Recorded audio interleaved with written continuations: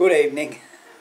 Another cold, dark winter's night, so it's story time again with a few like me stories. Thanks for telling me. And I thought I'd do a couple of car stories tonight.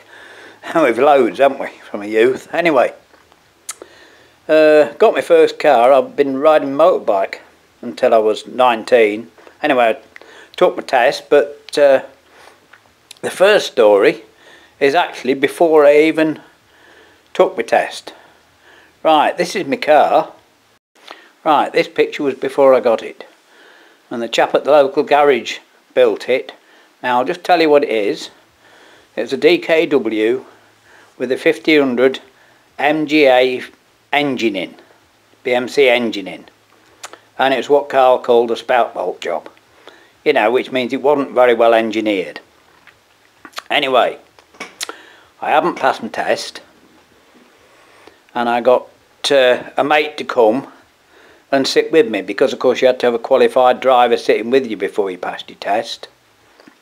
So here we are, just about to go out for the night. Well, there we are, look, there's my mate ready for us, and we set off to go to Louth. It's not on this road, but it's a similar sort of road. It's a main road actually, A16 to Louth. You can look it up on Google Earth if you want. Anyway, we got to Louth okay, and the blooming brakes went. Couldn't believe it, would you? First night out in my car. Anyway, I made it home safely, and what I did, it was a back brake, so I just cut pipe and hammered it over, so I got front brakes, you know, put some fluid in, bled them, and I found there was because they're old cars, you see, I found there was a chap in Grimsby, 30 miles away, about from Ulsby, that specialised in them. So I went over to Grimsby and I parked up near a little park. There's a little park near the high street. His garage is on the high street. So anyway, I got my new second-hand wheel cylinder, went back to my car, walked up to the park. Now remember, there's quite a few roads around Grimsby and I wasn't familiar with it, and no car. So I walked around this park about 3 times and I thought, what do I do now? You know. And I thought, well, it can't have been stolen, you know, and I just didn't know what was happening. Anyway, I walked round for, it must have been half an hour, I think, and lo and behold, you wouldn't believe it, would you? There's 2 small parks, and I'd parked at the other one. Anyway, we get in the car, and get home, put the wheel cylinder on, put a new brake pipe on, bleed it all up, and I got brakes again. So, that was the end of that adventure, but that was a bit traumatic for your first night out, isn't it, in your own car? So anyway, by the way, a few sharp-eyed amongst you might have noticed that it was a left-hand drive, left-legger as we call them. Well, of course, when you drive on the left, it's a bit of a pain because you can't see to get past. But with it being, for its day, it was quite powerful, you know. It was smaller than the car it came out, and it was okay. It was just a bit rough, that was all. Anyway, unusually for me, I got a girlfriend to take out, and this is, by the way, this is a few weeks later. I passed my test by this time. So anyway, we set off from Ulsby, and what I'll do, I'll now swap roads and I'll show you the road we went on. Anyway, it was a really foggy night, and it was along this road, and she's at Thetford, right? And if you want to look up Google Earth Road, as I say, have a look and you'll see where I went. Anyway, on the way there, as I say, it was really foggy.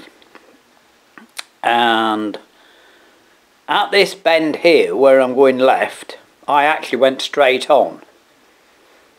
And so the road winds and curls and that. Well, being left-hand drive, it was blooming useful this night because I could stick my head out the window and watch the blooming grass verge going by, which was ideal. However, I carried on, and I mean, it was real pea super, you know, and I wasn't going very fast. And I followed the grass verge, suddenly it disappeared, and then I see a gate post come. And I mean, I was creeping, you know, and I came across a blooming straw stack.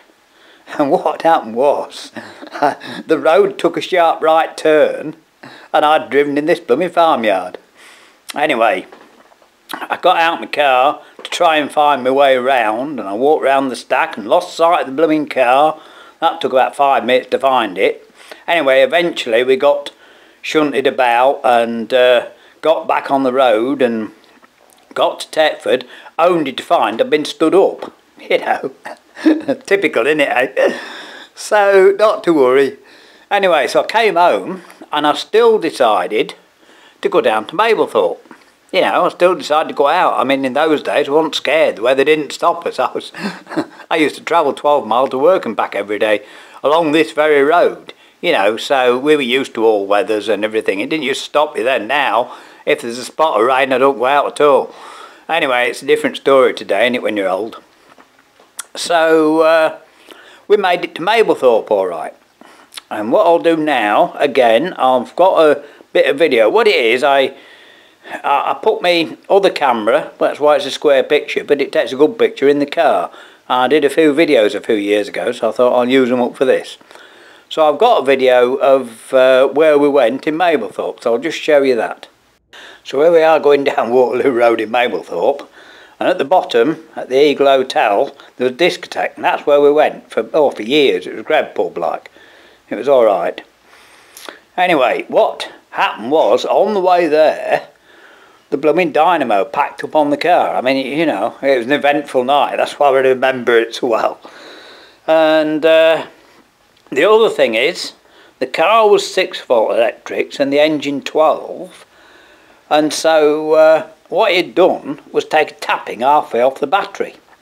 So half the car ran on 6-volt and the engine ran on 12-volt, but off the same battery. So you can imagine the scene, can't you? Anyway, here we are. We arrived at the pub safely, somehow or other, on this thick, foggy night. How we did it, we'll never know. But here we are. Anyway, the dramas didn't stop there. So anyway, when I was there, we had the night out as normal. And while I was there, one of my sister's friends was there and said, could I give her a lift home to Willoughby? Well, of course, it's just to tell you the distances involved. It was about 8 miles out of Tetford and 8 miles back home, 12 miles to Mablethorpe. Then I had to come back to Alford and detour another 6 miles via Willoughby. You know, and remember my dynamo had gone. So anyway, we set off home through this fog. Luckily, as I say, with it being left-hand drive, it was a blessing this night because I could put my head out the window and see where I was going. Anyway, I get back to about Willoughby and the car died. Well, of course, like I told you, the battery was 6 and 12 volt, and I found that turning the lights off, the 6-volt system off, the car kept running. You know, because of course it only used half the battery up. 3 of the cells were flat and the 3 of them had a bit in. So I had the wonderful time of coming home in thick fog on country roads with no lights at about midnight, you know. Well, luckily there wasn't much traffic about, and I'm not sure, I did see a car, one car, and what I did, I pulled well off the road, you know, as far onto the grass verge and nearly into the dyke as possible, you know, so we made it home. But it was an eventful trip. By the way, you've just seen on screen, this trip was my first racing trip I did. I say racing on the road, and not that I raced about, did out dangerous, ain't crashed yet. Hopefully won't, but we will someday probably. But this was the road that came from Cadwell. So when I saw the stock cars, I used to come along this road coming home. So you know, I named this the first racing bit of road I did. Anyway, I hope you've enjoyed the story. I think we've nearly got long enough. And I've tried to make the stories relevant to the car pictures I've got of my first car. You know, so great memories. We survived it. And as I say, what doesn't kill you makes you stronger, eh? Right, talk to you next time. Hope you've enjoyed it. Thanks a lot. See you.